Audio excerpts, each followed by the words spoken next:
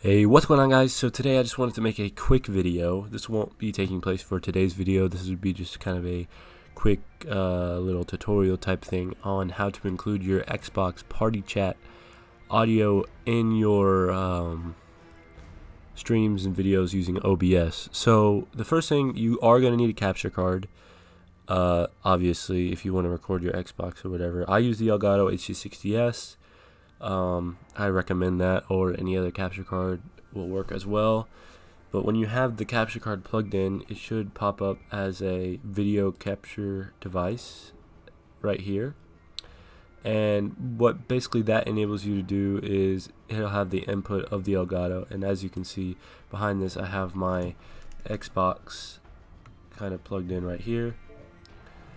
But yeah, so once you have that in your sources, you want to go to the properties by right clicking and going to properties, and then once you're in here in the properties, you want to scroll all the way down to the bottom and go to wave out audio. It'll say output desktop audio wave out. You want to click on that, and then that's all you have to do on the PC. And as you might not be able to tell, but the audio will start playing through your monitor speakers. I'm actually going to turn those down because I don't want you guys to hear it in the microphone, but it'll start playing through your monitor speakers.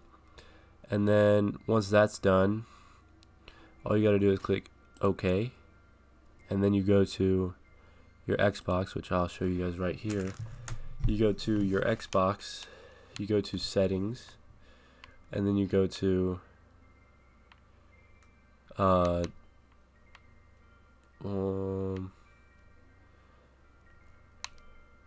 sorry, took me a second, I forgot where it was.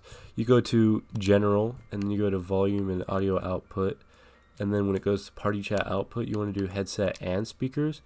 This basically allows the audio to be picked up because it picks up your speaker sound, like the gameplay audio itself, but it does not pick up your party chat audio by default.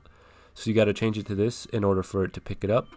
And then once this happens, you could mute your television, hear them, your party members, through your headset as well as your game sound, but the Elgato stream will also be able to hear both things. And yeah, that's basically all there is to it, guys. Once you have those two things done, it's a really simple process. You know, I'll recap it real quick. Just go to properties, go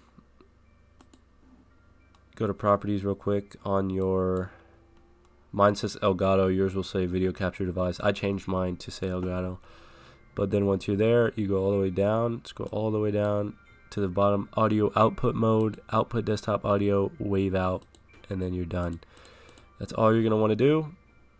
That's it for right now, guys. That's not today's video. I just wanted to bring you guys this quick tutorial as it was something that I was trying to figure out, and I finally got it. So thank you guys so much for watching. If this helped you out, be sure to smash the like button.